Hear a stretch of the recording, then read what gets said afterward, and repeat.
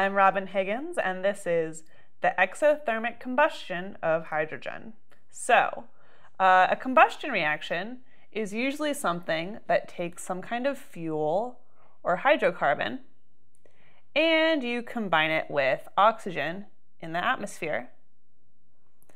And then it forms carbon dioxide, water, and heat.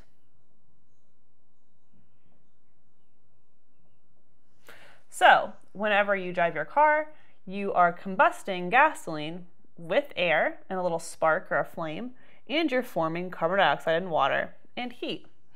So, this is pretty much the standard form of all combustion reactions, but you can actually light hydrogen gas on fire also. So, if you have hydrogen gas, combustion means it's going to be combusting with oxygen gas. And in this case, it only forms water, not carbon dioxide, because there was no carbon in the starting material. So, hydrogen gas is actually what is responsible for the crash of the Hindenburg, which I've learned is a Zeppelin.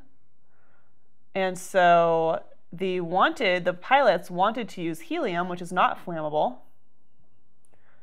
but then they were told that that was too expensive and hard to get, so they used hydrogen, and that was a disaster.